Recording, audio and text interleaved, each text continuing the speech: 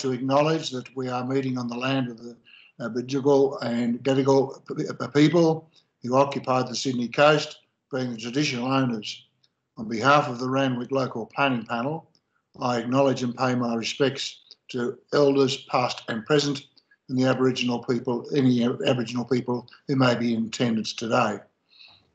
The meeting today is to consider the determination of several development applications and a modification application. We'll deal with them in the order that's on the speakers list. The panel members today will be considering this. Gary West is my name. I am the chair. We have two expert members, Heather Wharton and Deborah Laidlaw, and our community representative is Michelle Finnegan. And we also have council officers Frank and Louis Curry also online.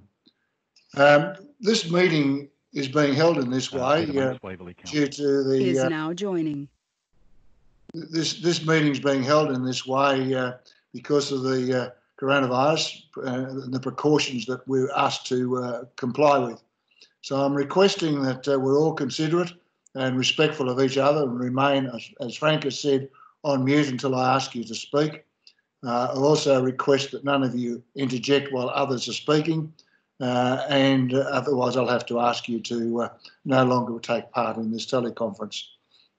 The panel operates in terms of a code of conduct and operating guidelines, which have been modified to facilitate the effective functioning of this panel under these obviously difficult and trying circumstances. Those temporary changes are available on Council's website. This meeting is being recorded, and that recording will be on Council's website following the meeting. In terms of the code, general declarations of interest are provided or have been provided before the meeting by all panel members, as well as specific declarations of interest in relation to the matters to be considered today, and all panel members will be participating. After hearing from individual speakers, the panel will then terminate this teleconference, and we will then adjourn and then rejoin as a panel to progress to debating the matters and making our determinations. If we, as a panel, require more information, we can defer and a future public meeting, or we could be dealt with electronically, depending on the information that is required. The panel decision and the audio recording will be made available on Council's website as soon as possible. There is to be no other recording of this meeting other than the official recording. So today we'll deal with, firstly, the first item is number 1, King Street. We have a number of people who've registered to speak on this. It is our usual practice to hear from any councillors who've registered to speak. Then we hear from people who've then registered from the public. And then lastly, we hear from the applicant or a representative of the applicant. It's our usual practice to allow each speaker 3 minutes to present, including speakers representing community groups, individuals and the applicant. If you have registered to speak, you will be recorded. I will give you, my mic will stay not muted.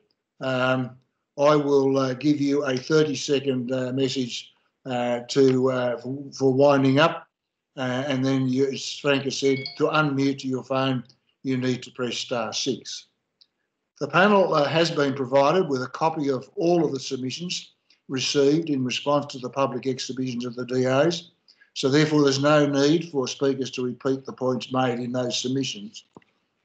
I ask that each speaker be heard in silence while they are addressing the panel, and as a courtesy and respect be observed throughout the meeting. There's to be no personal criticism directed at any speaker or council staff, as such criticism would be contrary to the code of conduct and will not be accepted. At the conclusion of each person's presentation, I will invite the panel members as to whether they have any questions seeking clarifications of what a presenter has said. If not, well, then we'll move to the next speaker. As I've indicated, after hearing from all the speakers, we will then adjourn and make our decision, and the decisions will be put on the up on the council website. So if I can turn, the first item is number 1, King Street, Randwick, and we have Councillor Nielsen who's registered to speak. Councillor Nielsen, could you please join the meeting? Councillor Nielsen, can you unmute your phone? Yes, thank you, Chair. Can you hear me? Yes, I can hear you. Thank you. Good. I'm very sorry that we're going to lose this single-storey Early Federation weatherboard cottage, and I'm pleased that as compared to the original plans, the amended plans have reduced the bulk and scale of the proposed development. However, I'm amazed at the cost of works, $791,000. With all due respect, I can't believe this is going to produce a quality building. I hope you will investigate this. I support the non-standard conditions, which I believe will contribute to providing a better amenity to the residents of the boarding house. As I've already said, I'm sorry to lose this single-storey Early Federation weatherboard cottage. I would request that the panel consider adding additional non-standard conditions relating to heritage. For example, that 1, an archival recording of the property shall be prepared and submitted to and approved by Council's Director City Planning in accordance with Section 80A, in brackets 2 of the Environmental Planning and Assessment Act 1979, prior to a construction certificate being issued for the development. This recording shall be in accordance with the New South Wales Heritage Office 2006 guidelines for photographic recording of heritage items using film or digital capture. 3 copies of the endorsed archival recording shall be presented to Council, one of which shall be placed in the local history collection of Randwick City Library and another to the Randwick and District Historical Society. And secondly, a salvage plan shall be prepared and submitted to and approved by Council's Director City Planning in accordance with Section 80A(2) of the Environmental Planning and Assessment Act 1979 prior to a construction certificate being issued for the development. And the salvage plan is required to ensure that materials including fireplaces, architraves, skirtings, windows, doors and remnant components of significant heritage fabric are carefully removed and sold or donated to a heritage salvage yard to facilitate the conservation of other buildings of a similar period. Thank you, Chair. Thank you very much. Can I just ask Council staff, have you got a copy of those matters that Councillor Nielsen's raised? Yes, I have. That was forwarded on to me, so I will then forward it on to all panel members. Right. Thank you. Is there any questions from any of the panel members? No. No. Okay. Thank you, Councillor Nielsen. The next person is Anne Robinson. Anne, can you come in and join the meeting? Thank you. Yes, I'm here. Right, good. Thanks. Shall I start? Yes, you can start. Yep. Okay, I'm speaking to you as a proud resident of this neighbourhood since 1962 and lucky enough to be living in a block of lovely workers' cottages. Mine was built in 1914. I want to raise objections regarding the development because it does not meet the minimum standard for car parking, which is set out in clause 29(2)(e)(2)(a), II(2)(a) of the affordable rental housing set. That clause indicates there should be a minimum of 0.5 car parking spaces per room in a boarding house. This plan indicates that there would only be 1 car parking space and a go-get space. So the minimum standard of 0.5 spaces would require 4 spaces for this building. There are not 4 car spaces, only 1 space plus a go-get car. As the go-get car can only be used by the go-get vehicle parked there, this is not a second space specifically for the use of lodgers. It's only available for the go-get car assigned to that space. So the proposed development only has 1 car space in effect. The heading in the state government affordable rental housing set for boarding houses says car parking rates for boarding house developments. Nowhere does it indicate that motorcycle parking or bicycle parking substitutes for car parking. This is an extremely busy area due to the TAFE, the UNSW campus next door, the bus depot, and the residents in surrounding buildings without car spaces, plus the new ambulance super station that's currently under construction. They've just taken 4 parking spaces for their driveway and at least 40 car spaces in the TAFE college where they're building their super station. The TAFE car park is now full well before 9 a.m, and hundreds of people are driving around in circles looking for non-existent car spaces. This development would insert 8 more people, 7 of whom would not have a car space. I note Council's report on this development mentions another boarding house at 279 Avoca Street, where the Randwick Council Planning Panel accepted that 1 car share space was the equivalent of providing 3 normal car spaces. That's a quotation. It's impossible to argue with this, as this is an assertion by the panel and is not based in logic or fact. 1 car space is 1 car space, as I think you'll find if you ever try and park. You can't park over the top of an already parked car, and you can't drive a go-get car if someone else is driving it, nor can you park in the go-get spot in another vehicle, as it is illegal. So I'm not sure how the panel accepted that 1 spot is in fact 3 spots. We have a resident parking sticker, but we frequently park more than 2 blocks from our home, are unable to unload groceries, etc., because the parking is so dire around here and the resident parking rules are poorly enforced. This will only be added to with the ambulance superstation. Please refer to all my other objections, which I also consider to be valid objections to this oversized and detrimental addition to the neighbourhood. While the well-being of this community of ratepayers may not be required to be considered under the affordable housing SEP, I strongly consider that the council has an obligation for the well-being of this community, a duty of care for the safety of its neighbourhoods. I would note this development has no on-site manager, thus all the problems would fall to the residents and the overstretched resources of the police to fix. This developer's had 3 attempts to get this through and still cannot meet all the standards required. He rented his property to a drug dealer before he moved in. The council has had to impose 7 non-standard conditions in order to even make this building workable. Several conditions relate to likely misbehaviour of the residents within, including noise after hours. As the council has been unable to enforce even minor parking restrictions in this neighbourhood, how do they plan on enforcing behavioural conditions on troubled individuals? We live on 202 square metres. This building is on 171. Yes. Okay, you've finished that now? Well, not really, but I've got 1 paragraph, that's all. Right, okay, thank you. Just that 1 paragraph, thank you. Okay, this building will house 8 people in 171 square metres, which is a recipe for disaster. Please do not approve this oversized eyesore. Council planners will not be around to fix the issues which will arise once this tiny spot is filled up. A 3-storey house is considered unacceptable on this site, so I cannot see how this can be approved. Thank you for your time. Okay, thank you very much. And we did see your submissions and well aware of your concerns in relation to this matter.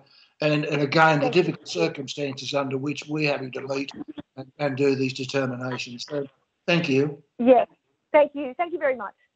The next person is Paul Sellers. Paul, are you there? You there, Paul?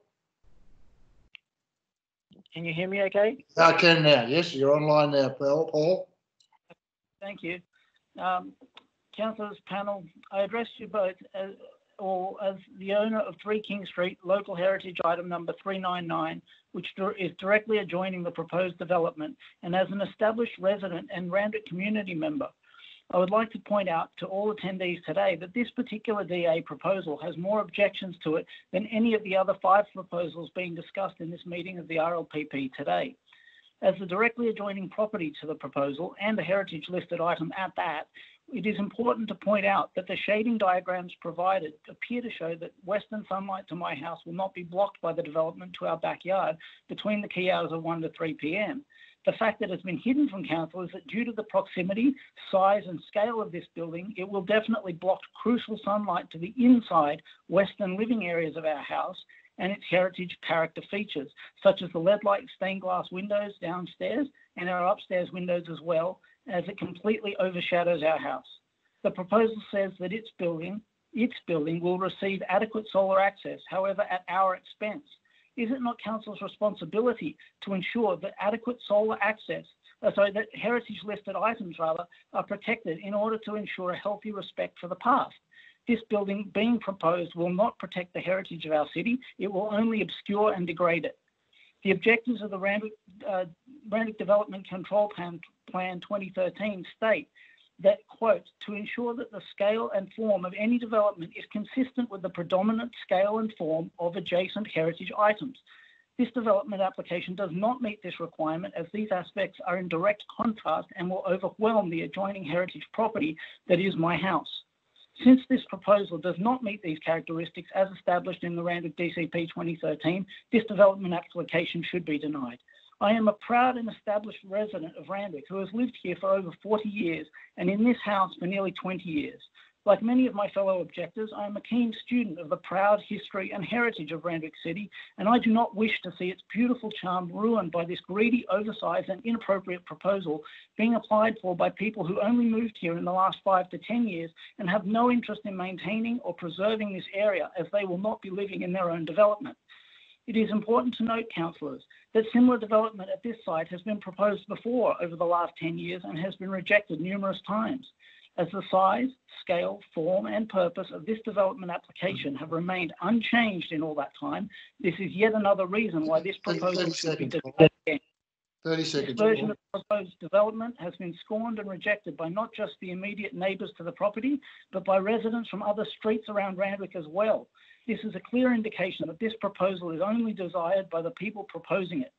This development application, as my fellow speaker has also noted, will only bring disrepute to this area, as well as increased unnecessary stress, worry, and a need for security and emergency presence to an already strained system. As a representative for the residents of this area of Randwick, I say again, this development is way too big for the land size, and it is definitely not appropriate for the houses in this section of Randwick. Thank you. Thank you, Paul. Now, I forgot to ask earlier, thank you for your presentation. Do the panel members have any questions of Paul? Deborah Laidlaw here. Paul, could I just ask you on the shadow impacts? The shadowing is on the rear side of the affected elevation. What are the rooms on that side? It's our living room on the western side of our house, adjacent to the lane. On the lane. Sorry. On the side closer to the lane, is that the living area or? No, the side closest to John Lane is by our kitchen. That's at the south end. The side that we're concerned with is the western side, which will be our lounge and dining rooms, which would be blocked by the eastern edge of the proposed building. Right, so if you're going down that western side and you're moving from King Lane down that western side, can you just, as you go from the King Street rather to the lane down the western side, could you just explain as you progress down that side what the rooms are and the windows? From King Street to John Lane, our first one would be our lounge room window, and then the next would be our dining room window. Right. And which is the one with the LED lights? That's the lounge, is it? Both windows have LED lights in them. Right. Lounge and dining. Yeah, I thought that was just one. Okay, thank you very much. Thank you. Any other panel members got questions? No, Gary. No, right. Now, I forgot to ask if any panel members have got questions of Anne. Has anybody got questions of Anne Robinson? No? No, Gary. Okay, thank you. Thank you. Our next speaker is Rachel Clark. You there, Rachel?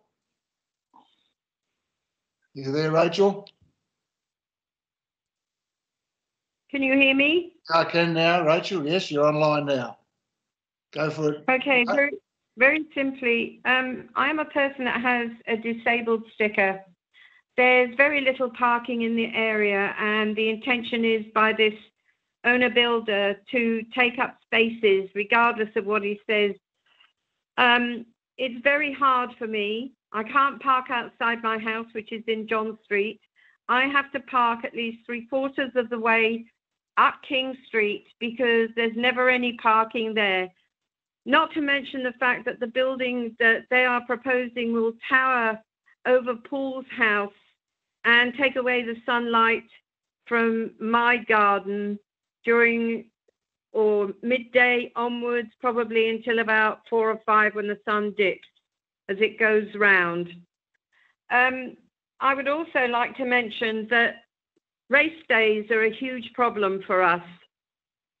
I've caught people urinating and defecating in John Lane. We have no idea what sort of persons are going to inhabit this building. We know that, or at least I am very well aware of the fact that the gentleman rented his house previously to a drug dealer, because I myself called the police at least on a dozen times to that property, which for me doesn't say very much. the character of that house is so important to this area. Those little workers' cottages have so much character and have been tenderly looked after by their owners.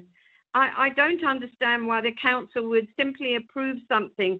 I understand that the New South Wales government has a say in this matter, but reason surely must abide here. There must be some sort of limit where you can say, look, we really can't do this.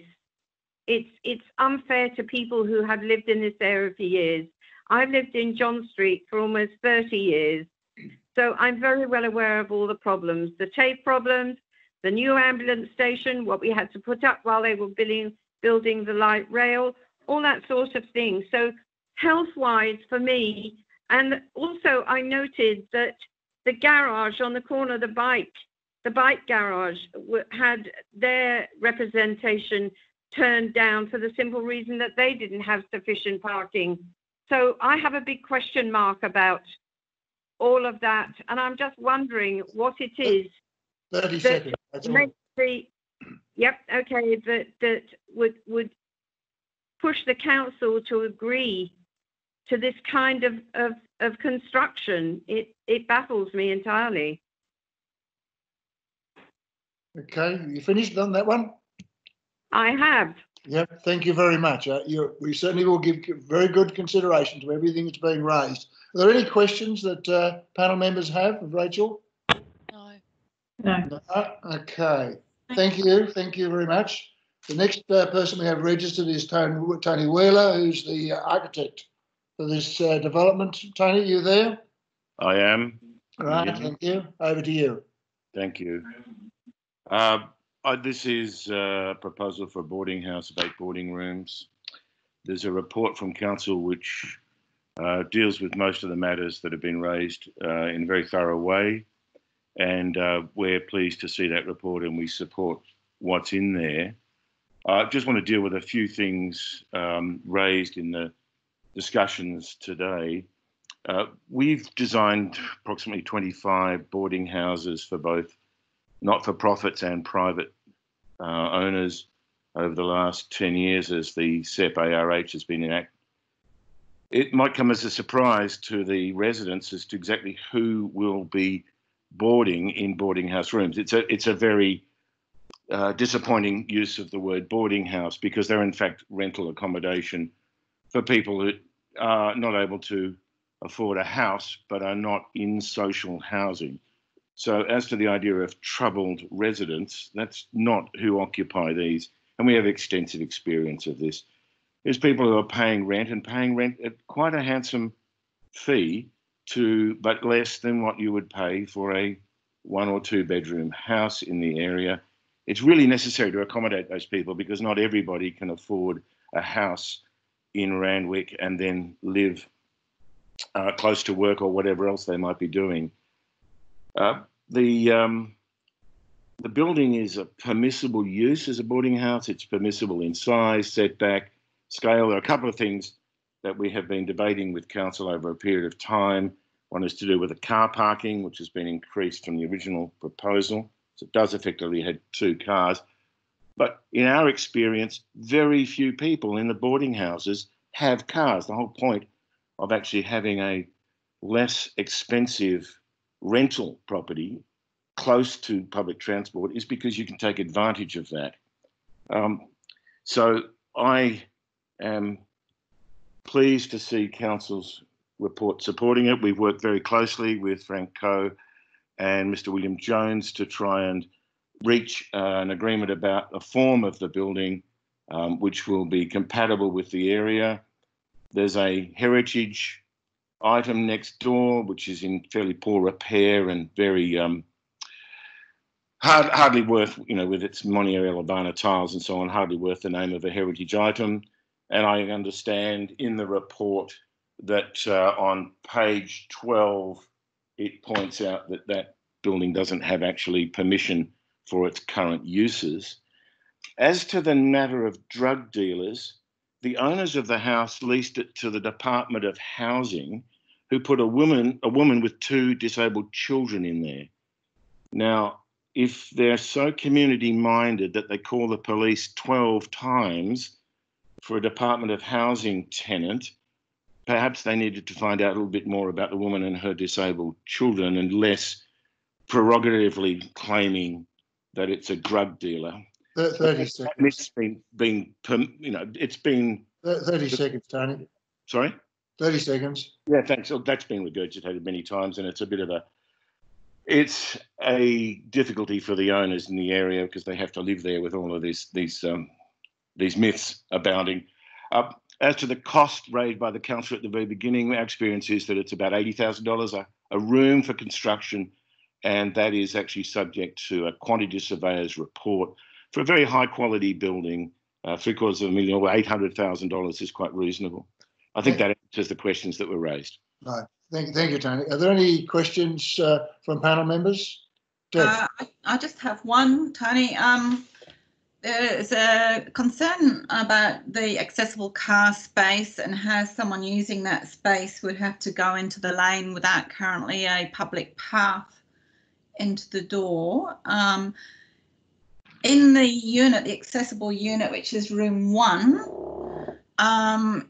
would it be possible to switch the bathroom over to the western side and put a door so that someone using the accessible space could enter that unit directly from that space? You could, but you would then compromise the entrance from within the building. One of the issues for these boarding houses is a matter of permeability. The design already has a door opening and glass door with views onto both the laneway and the street, which is less than 6 metres away from the car parking space. And there is a narrow space along that side of that which would provide access into that door for the disabled person. We looked at whether that access, but it just creates another point of vulnerability in the building. Vulnerability to whom? Because that space is open but not guarded. It would open directly into a single room from a space that's not overseen. There are no eyes on the street at that point to that door. It would be vulnerable. The local residents already raised the issue that there is some antisocial behaviour in the area, not, I might add, from the current owners or from the future tenants of this boarding house, but we are conscious that we are very close to the race course and to the TAFE and to other areas around it. There's a fair number of the public, so we've tried to make sure that both entrances to the building are highly supervised. I wouldn't want to introduce a third that's not. Okay, further questions, Deb? Well, I think the difficulty is that they then come out onto the lane. There's no path. Are you proposing? You've shown a path on the plan. Are you proposing to put one there, or? That's the existing that's shown on the survey. There's no there is no path on from site inspection anyway. Shown on the survey that there is a concrete curbing at that point. Yes. Got a photo. Okay, Heather, you have a question? Yeah, no, I was there just this morning. There's definitely no footpath, and it wouldn't be very safe, I wouldn't think, for a disabled person to have to come onto the laneway to enter the premises from the accessible space, or anyone using that car space if there was no accessible person using the accessible room. I noticed there is a condition of consent that refers to the creation of a footpath. It doesn't, in council's conditions along the lane, it doesn't say how wide it has to be though. I just noticed it before. That's condition 90E that requires a footpath be constructed, but depending on how, I'm not sure of the width that would be needed to adequately to make it adequate for a person in a wheelchair. So that's my concern. I had a few other questions about the design of the building, just other small things. Renee The Ortiz is now communal joining.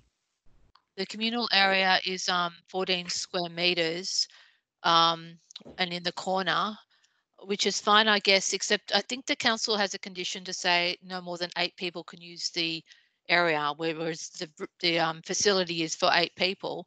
But I just think that's going to be a little bit crowded out there. And if there was going to be some sort of approval for this development, I'd want to maybe limit the number of people that were in that space at any one time. That's more of a comment. Also, the floor to ceiling heights. I noticed you've got 3 meters floor to floor, but you've notated that you'll achieve 2.7. Would there be a problem other than the height would raise a little, having a 3.1 floor to floor height?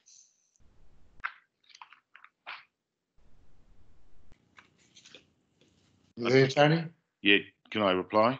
Yes, Sure. please. Yes, Yeah, please. sorry, it looked like I was still on mute. Ah. The way in which these are constructed is to use a high thermal mass construction, which is necessary because of the acoustic requirements. So we use exposed concrete ceilings in the construction of it. There's no plasterboard put into it. So we do end up with a 2.7, which is the ceiling height required under the SEP 65 for apartments, and we comply with that. So I don't think we need to.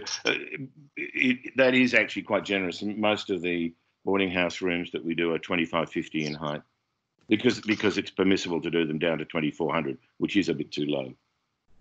Right.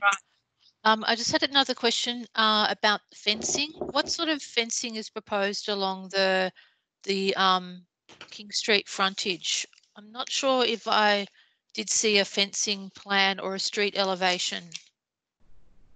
And how high is it? It's an open steel vertical picket fence, to be described as, and it has a retaining wall at the base to hold in all the plant area of it, and the height of the fence itself is 1200 above that retaining wall, so it's effectively 1200 high. Is that to the communal open space? Yes. So will that be adequate in terms of privacy for the people in that area? Oh, I don't think we would be looking for privacy in that particular case, because most of the housing and so on around there have open front gardens, and most of the street is actually open to view, even to the rear of it, of course, because there's a rear lane. No, I'm looking for the plant material to provide the future privacy in that area. You know, there's a tree planted both in the public space and also inside the landscape. Essentially, that area is used would be used by an outdoor space, probably for people getting fresh air, or probably not getting fresh air by smoking, since they're there's no smoking inside any of the buildings, and that would be one use it would have. The other thing about it is that this building is located judiciously in an area where there's a very high demand for this sort of thing. And the benefits of it, of course, is that it's not very far away from a huge public park, a resource that was built over 150 years ago. So I would expect that the residents would make very good use of that public park. Centennial Park.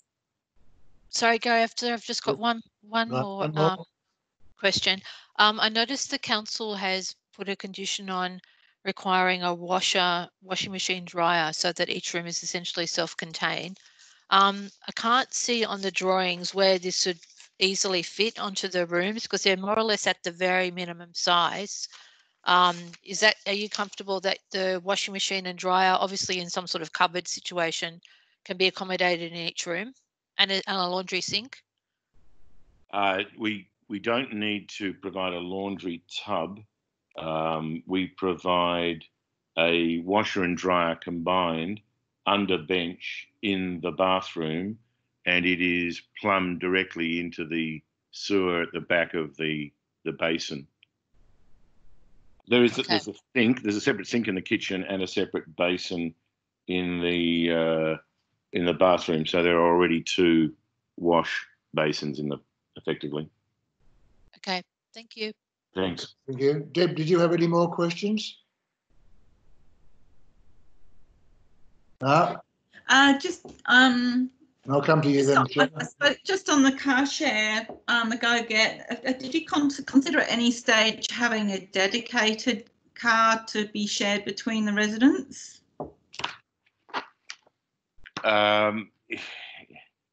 It's not economic on any of the ones that we've done, short of about 120 residents. So it's at a factor of much higher than the number of residents. That's the collection that GoGet look for. So if we were to virtually provide our own private version of GoGet, it would go broke. Okay.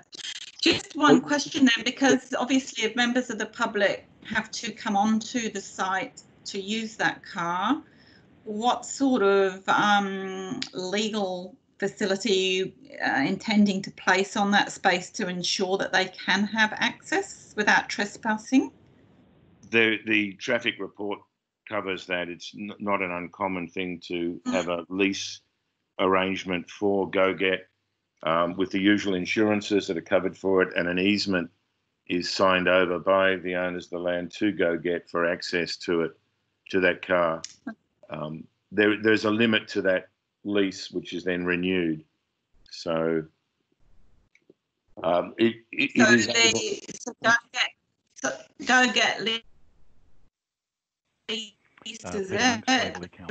is now the owners exiting. will have to place an easement or a right of carriageway or something like that over the space.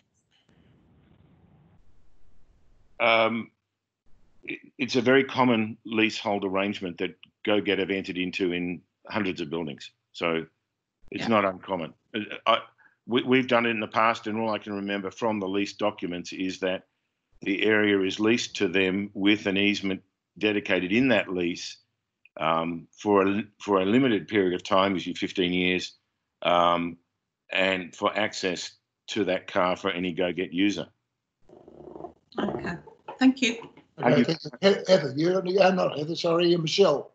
Yes, I do, Gary. Tony, I suppose moving along from the GoGet scenario, if you're saying that there's potentially 112 additional people using that car, and you've spoken about the vulnerability of the area, how do you maintain a minimum vulnerability in the area? I'm sorry, I missed the last part of that question. You missed that, Michelle. How do you minimise the vulnerability of the site itself and the surrounding residents when you've got potentially 112 additional people accessing the GoGet car? No, that's the number of residents from which GoGet pool to put a car in an individual building. It's actually better to have that car being used by members of the public that it is actively being used. I mean, firstly, it's more sustainable to have the car being regularly used rather than just being parked all the time. And the second thing is that's people coming and going all the time, and the car is serviced and maintained by GoGet. I think it's a far better thing than a stationary private car. Okay, so the residents have expressed their concern about the amount or the lack of parking available and the amount of people that use that space in Randwick. And so this GoGet car then would be attracting additional people to an already populated area, crowded area. Our experience with it is that people tend to think about giving up their car in order to be able to access GoGet cars. It's not as if there's only one. There's usually quite a number there. Look, it's a changed arrangement of how people view private cars. And I think that is going to be further challenged in the next 5 years as people take up the use of electric bicycles, which is why we've got 5 bicycle places, and motorbikes. The residents of this sort of facility are usually people who are essential workers or have residence outside the city and work somewhere close to this in hospitals or something. and they stay there 5 nights a week, 4 or 5 nights a week, as a sort of permanent arrangement. They can be professional people. They can be people who've recently been divorced and want to stay close to their children. The image of it being, you know, old men in blue singlets sitting on the stoop with a beer is a very old image. These are people who can afford to pay a rent which will probably be somewhere in the order of $400 a week. So this is not riffraff, if you like.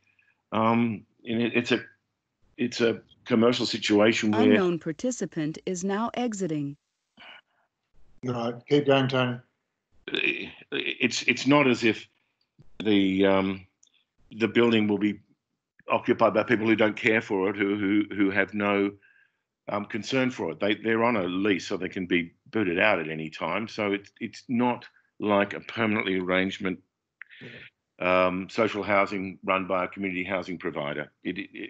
I'm really disappointed that the word boarding house was used, because it leads to the wrong assumptions right from the very start, which I think have set us off on the wrong foot on many of these applications. Okay. Michelle, any further questions? No further questions, Gary. Okay, thank you. Thank you all, everybody who's provided a submission. Thank you, Tony, and everybody else. We will certainly take into account all that's been said here today, as well as the assessment report and the submissions that were made during the public exhibition. The next matter I'll deal with is 127 Darley Street, because that's where we have people who've registered to speak. Multiple people are now exiting. The next, so I have Councillor Lindsay Shurey. Councillor, are you there? Hi, can you hear me? Yes, I can hear you. Off you go. Great, thank you very much. Thank you for the opportunity. Raquel Clark Is now exiting. Oh, sorry. Sorry. God, it's really confusing, isn't it?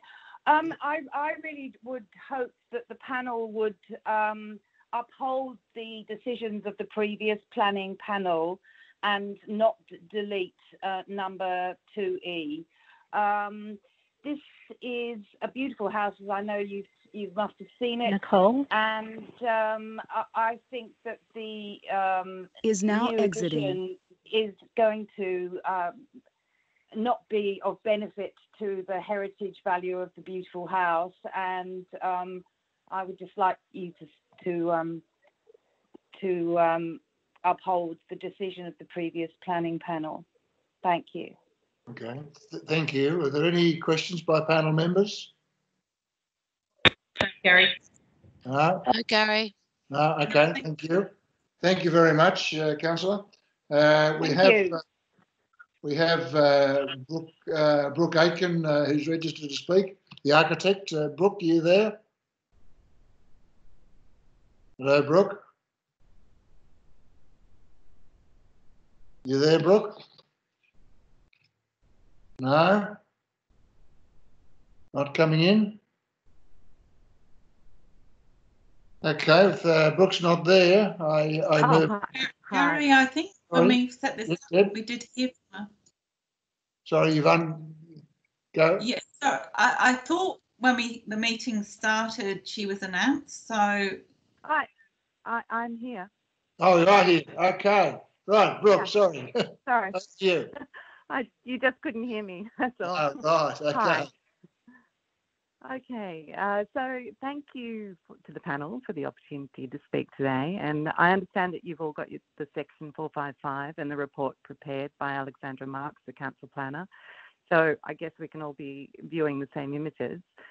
To provide you with some background, this 455 is the same proposal that we came to the planning panel at DA stage. When this proposal was put to the panel, it had been submitted with a staff report recommended for approval. When it was approved with condition 2E as a one-line addition, which cut the garage extension of 2 bedrooms out of the scheme, neither myself nor the planner nor his team leader at the council were aware this condition had been entered. The DA approval appeared to be as we had received it prior to the meeting, and only after we lodged the construction certificate up, PCA advised us of the condition to be met. So we have today on this project unanimous support from both the planning and the heritage departments at Randwick Council. We engaged 2 heritage consultants to work alongside us, NBRS Heritage and Gale Lynch Heritage, when we developed the scheme, to ensure that we created one that several independent consultant views would support. Our clients took the responsibility of working on Alawa, this beautiful heritage listed property, very seriously, and we knew the upgrade was very much needed as the 83, 91 and 94 renovations were not well built. We stand by this design as being one that does not detrimentally affect the original heritage residents, whilst increasing the house size for a necessity of a burgeoning family. Our clients have 4 children, including one born a few days ago, and they're planning for a 5th. Their grandmother will live in the self-contained apartment at the back, and each child will have a bedroom of their own if the proposal is supported. The photo montages provided in the report of the extension don't fully explain the level to which we've kept the history of this house intact. The garage extension touches the existing wall lightly with a frameless glass window either side, which allows the line of the building to visibly run through it. One new doorway opening is proposed, and the original window adjacent is retained and becomes part of the corridor, and that's a detail that's highlighted by its new focus of being able to walk around it. The extension is subjugated to the main house facade. It's lower, it's below the eaves of the original house. It uses the same material choice as the shingles of the front, yet in a more contemporary manner, and it maintains an extensive front setback to ensure it'll be a visually recessive element in the building, which satisfies the requirements of Clause 510 of Randwick LEP and DCP. So I think the question comes down to what is the merit of the design and who is professionally entitled to provide that response, and how many professional responses should be considered. So it's an ever controversial and complex task to adapt a heritage building, and in fact any architectural design, regardless of its nature, will always be reviewed subjectively. Guidelines can only go so far as before it ends with a subjective process. And we've been through a court process before with a different council relatively recently where the council heritage planner was against the proposal, yet when their nominated independent heritage consultant was engaged to act on their behalf, that person's view was strongly in our favour and our case was won. So in that case, the singular subjective negative view was that of the council. In this case here with the Alawa, we have a situation whereby both our professional heritage advisors believe that our proposal is in keeping with the original dwelling, and so do the council heritage planners. So I do hope that we can agree today this view is also seen by the panel. Okay. Thank you for the opportunity. Thank you, Blue. Questions from panel members? No, Gary. No questions? Yeah, Deb. Would you please just talk us through the northern, the window opening and the, can you hear me? Is now exiting. Sorry, I'll repeat that. If you could explain the treatment on the northern elevation. On the photo montage, it seems to be very dark with the wooden, I don't know, slats or something of that nature being the sort of most obvious element, whereas on the northern elevation on the plans, that it's quite clear there's quite a large open window, which with very narrow slats. So the photo montage is probably the best view of it. So there is a very large window, which is part of the bedroom, but that window is then You mean the study? The study, sorry, yes, exactly. And the panels that go over the top of the window, which provide both privacy and also basics, ability to shut the northern light out, they are in a timber material that is very similar to the timber of the shingles on the front turret. So aside that, there is shingles.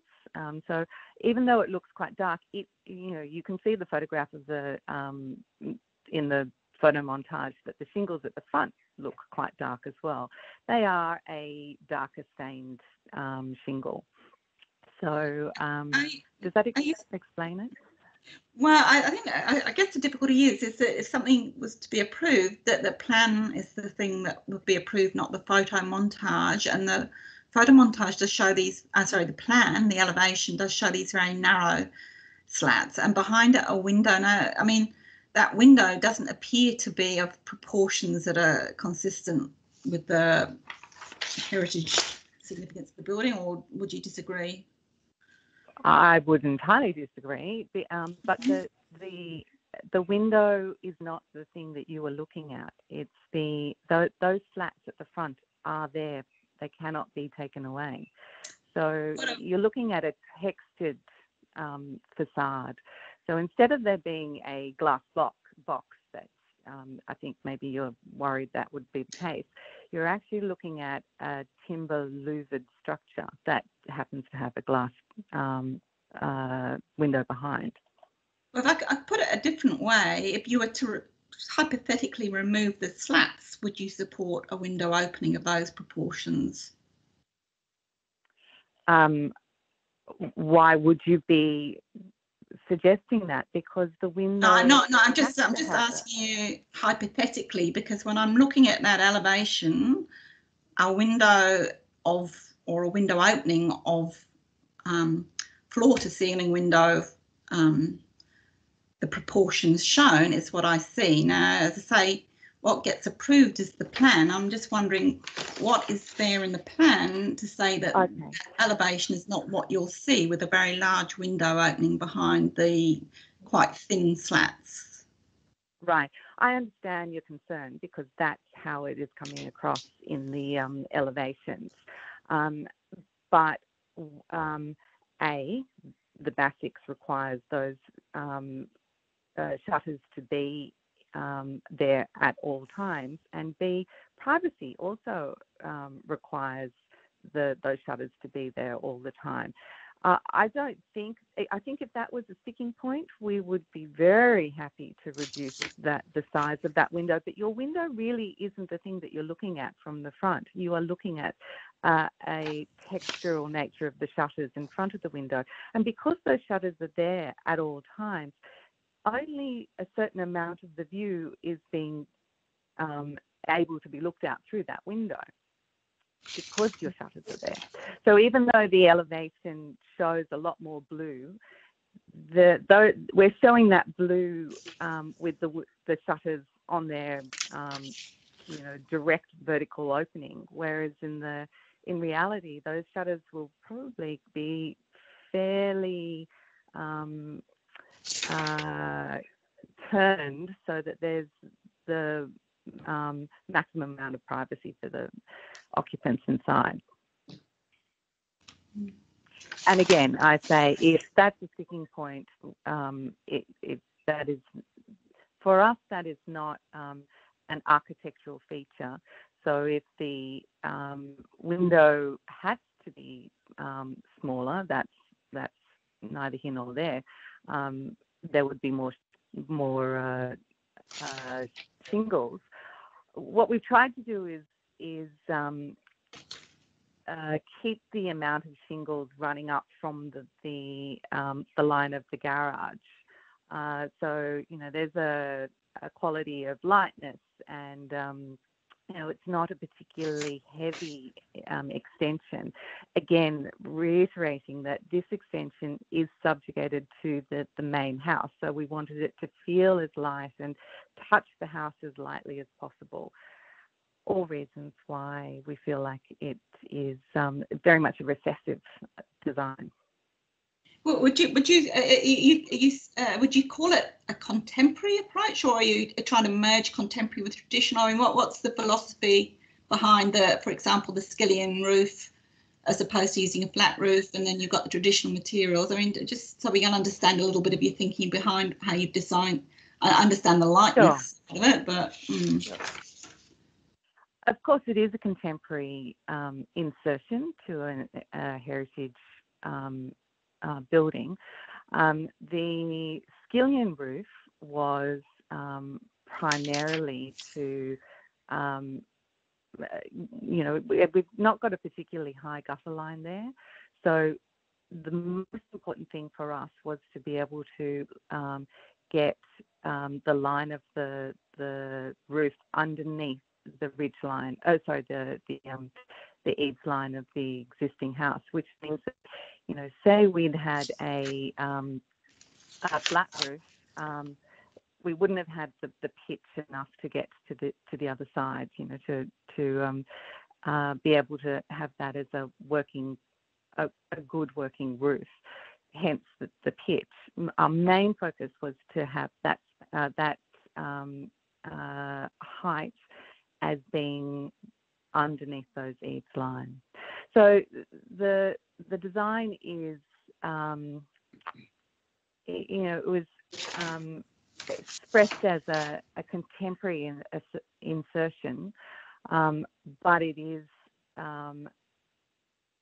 using the shingles in a contemporary way. So it's using the lightweight nature of the material choice at the front, and extrapolating it into a contemporary extension. So, you know, the life of the building is continuing. There have been changes through the building from its 1914 birth to a 1943 edition, which very much looked like a 1943 edition, to then a 1983 to a 1991 edition. And again, that edition looked incredibly 80s made. So it's we certainly didn't want our interventions in this building to be a heritage faux insertion, but we absolutely wanted the insertion from the front to meld with the material choices of the front of the house. Okay, thank you. Thank you. Panel members, any other questions? No. Okay. No, Thank Gary. you very much, Brooke. Thank you. Thank you very much. Okay. Thank you. Okay. Bye. We have Brendan Roberts online in relation to 45 The Causeway. Any questions that anybody may have of Brendan? Is now exiting. This is number 45, The Causeway. So, Brendan is the... You there, Brendan? Lindsay Shorey. Brendan, you there, Brendan? Is now exiting. Brendan, you there? Hello, Brendan. No. So was Brendan the designer or the... Is the architect? That's the Councillor Roberts. That he's the owner, owner of the property. Right, He's also the councillor. Yes. Thank you, Frank. Yeah, sorry. Is okay. So, is he there online? Councillor Roberts, if you're online, you know, if you're not sure how to unmute yourself, you need to press *6. No. All I can see is I can recognise the number like 0477345913. That's a number I know, but the other number I don't know who the other person. There's only two non-panel member and council staff currently in this meeting room. Okay. All right. Brendan's not there then. Are there any questions in relation to 230 Coogee Bay Road? Is Tanya there? Tanya Hancock? Oh yes, that's Tanya. Yeah. Yes. That's just in case there's any questions of Tanya. Tanya, you there? Yeah, I'm here. Yep, right. Thank you. Any questions of Tanya by panel members? No. Not getting any. Nothing, Heather? No. You're on. That's it, Heather. Yeah. No. So, Tanya is representing. Who? Sorry. That's 230. 230 Bay Road. Can't you? Oh, okay. So I didn't realise we're on the next item. Sorry. My apologies. Oh, okay. and this is the extension to the large building within the commercial zone. Yeah, this is 230. Yes, Very that's it. right. Tanya is here to answer questions. Yes. Okay. What about in terms of the issues raised in the submissions regarding the conditions? Yes, Sorry. I can answer any questions. I can answer any questions about that. Sure. I haven't got a question, but I thought you might have. Oh, no, you haven't got any questions, right? No. Deb? I just had a question. I want to know the materials of the uppermost floor. What's the external materials to be used on that? Hold on, let me just come to change room.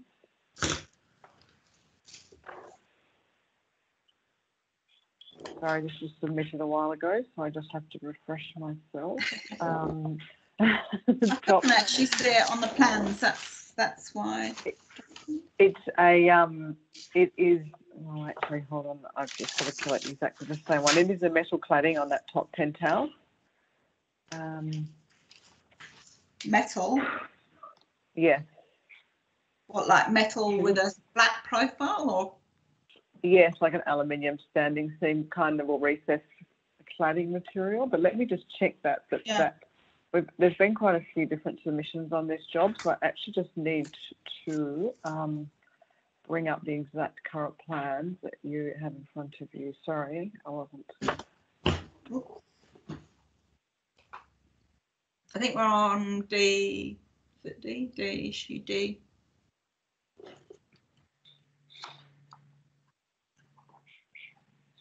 Yeah, it's a dark grey metal cladding, like an aluminium grey looking cladding. Like and sorry, go on. It would be like a zinc cladding, but it's the aluminium version of the zinc cladding. Okay, no, oh, that'd be good. And then you're painting the rest of it. Yes. Yeah. And what colour is that going to be? Just. It was a medium to dark grey. It just gets quite dirty down there, so we don't want it to be too dark, but obviously it's going to be dark enough to not have to be repainted every 6 months. Okay, thank you. Right, thank you. Right, Michelle, do you have any questions? Questions, Gary? No, okay. All right. Nothing from you, Heather? No. No, okay. Look, thank you, Tanya. Thank you very much. Okay, you're welcome. Thank you. Thank you. Can I say to everybody, thank you for participating in the meeting today. Not easy. I think we've managed to get through those people that did register to address us today. I'll therefore close this meeting, and the recording will be available within 7 days on Council's website. Thank you all. Declare the meeting closed.